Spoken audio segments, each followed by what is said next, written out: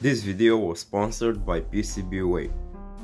Hey, remember this engine? I made it a few videos ago and I said I will launch it on this rocket called Impulse. Finally, after quite a bit of time and work, I think I'm ready to launch this engine. So the engine is really just a tube with two ends. The cap that does nothing aside from some boring stuff, and the nozzle which accelerates the burning gases to over 1 km per second.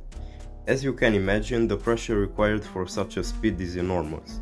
I can't give you an exact number because the engine ended up making double the thrust it was designed for,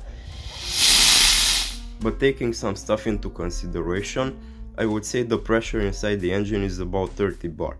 I know it's a lot, but the engine only sustains that for about 1 second, so it isn't really that bad. To make this engine work on my rocket though, we need to modify that boring part, the cap. Right now, all it does is hold the pressure, so the engine doesn't, you know. But we actually want the cap to hold the pressure for some of the flight, and then we want it to explode. Okay, not really, here's what I mean. So we want a small amount of gas to enter the fuselage of the rocket to push the parachute out so it can deploy and bring the rocket back safely. So here's what I came up with. I'm gonna make a taller cap so I can fill it with propellant. The propellant will act like a fuse, and later in the flight it will ignite 3 firecrackers that will explode inside the fuselage, ejecting the parachute, which will in turn bring the rocket back. Okay, while I wait for the part to get machined, let me show you the rocket. It is 40 centimeters long, or just under 2 feet. It has a 70 centimeter parachute, which should give it a terminal velocity of 4 meters per second, or about 14 kilometers per hour. This might not seem like a lot, but just imagine casually jogging into a wall. This is what the rocket would basically do on landing.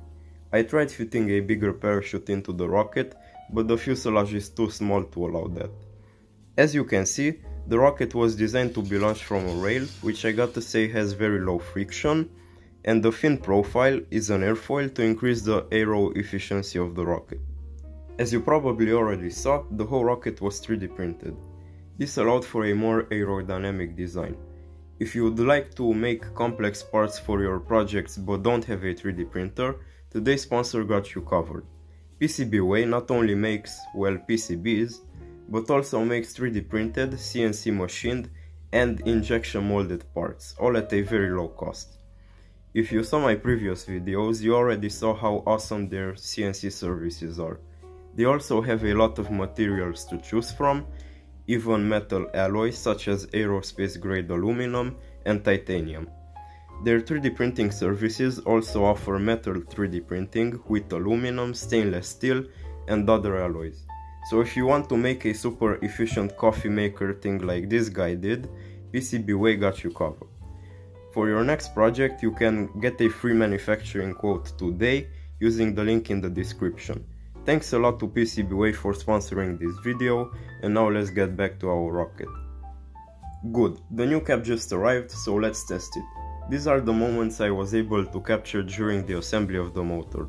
If all goes well, the engine should fire for about 1 second, burn the delay propellant for about 5 seconds, and then ignite the firecrackers.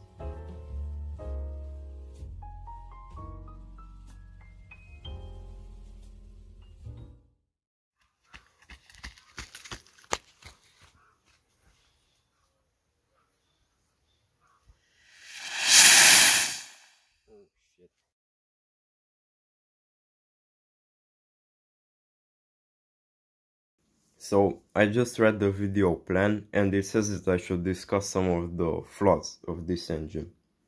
Let's analyze the cross-section from earlier. As you can see, the engine cap is held in place by these radial screws that don't apply pressure on the O-ring from the top. Generally, the elastomer or the component that seals the system should exert a higher pressure on the sealing face than the fluid's pressure. For example, if this engine has 30 bar of gas in it, the pressure on the O-ring and the sealing face should be higher than 30 bar. If the cap were to be mounted axially like this, the O-ring would compress as I tighten down the screws. On this design, however, that doesn't happen. In fact, it gets worse.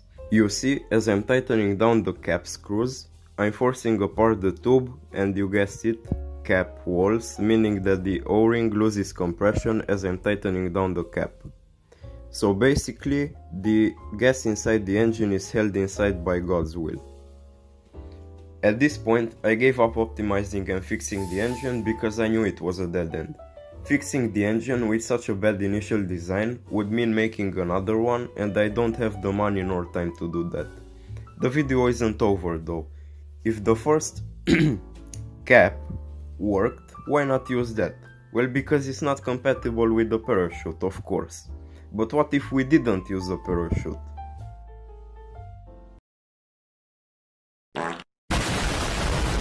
That's right, I'm making another rocket and I'm calling it Redstone.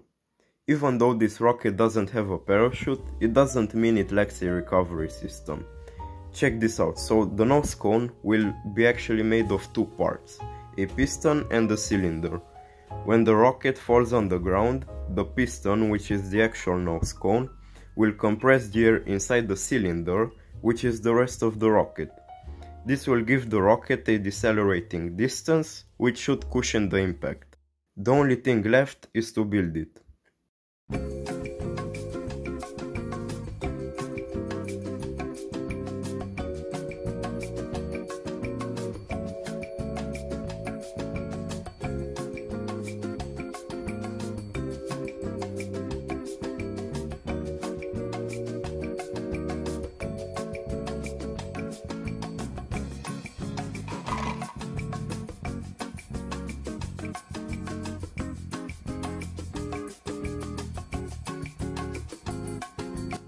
Okay, so this is the final product. This is where the engine goes, and after I load the propellant I can launch the rocket. So let's do that.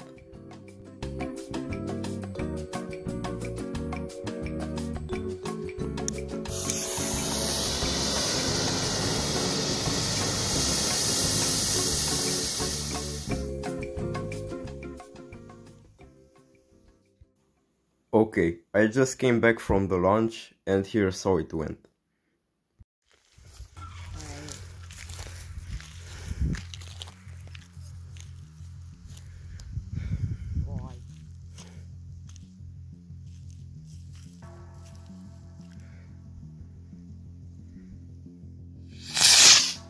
Oh!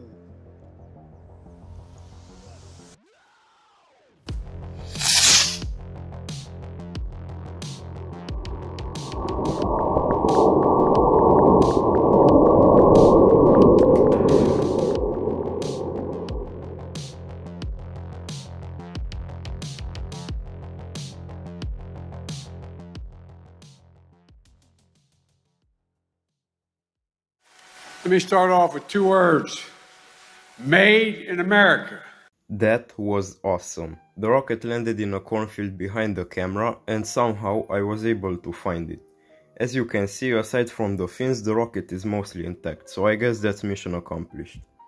I am so happy this thing flew so well and landed mostly in one piece.